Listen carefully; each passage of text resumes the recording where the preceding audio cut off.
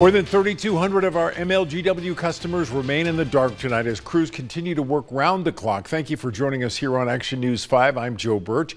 We heard from MLGW CEO Doug McGowen today. He says the utility has a plan in place to make these widespread outages a thing of the past. Action News 5's Joyce Peterson joins us now live with a breakdown of that plan. Joyce? Joe, the head of MLGW says the infrastructure is reliable if winds are less than 40 miles per hour. Well, yesterday there were two storms packing winds in excess of 60 miles per hour. The lights went out, and for some it was a double whammy after experiencing last week's mass outages.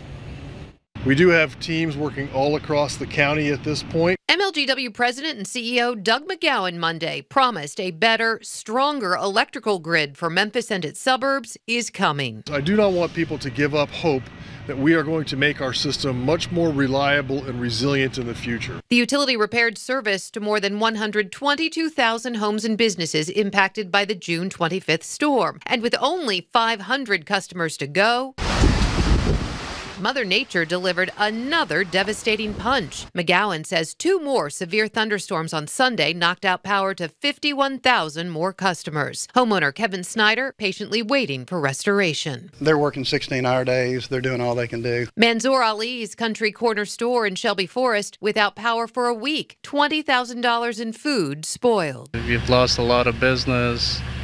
And, we couldn't be here for the community when they need us the most. McGowen says the utility is investing $1.2 billion in modernization. $220 million pays for a 5-year tree trimming plan. $300 million will be used to replace old infrastructure. Poles that are old and weak, wires that are old and haven't been replaced, transformers that are out of date, and new construction standards. Another $200 million will be used to install a smart grid, automating the distribution system. In Germantown, Sunday's wicked weather left behind damage and frustration. No electricity, no internet, spending several $1,000s to have a tree cut down. McGowen urges all MLGW customers to have patience. As soon as we are out of storm restoration mode, which we have been in for most of the last 6 months, we will begin in earnest making those improvements, and you will see some dramatic improvements in reliability.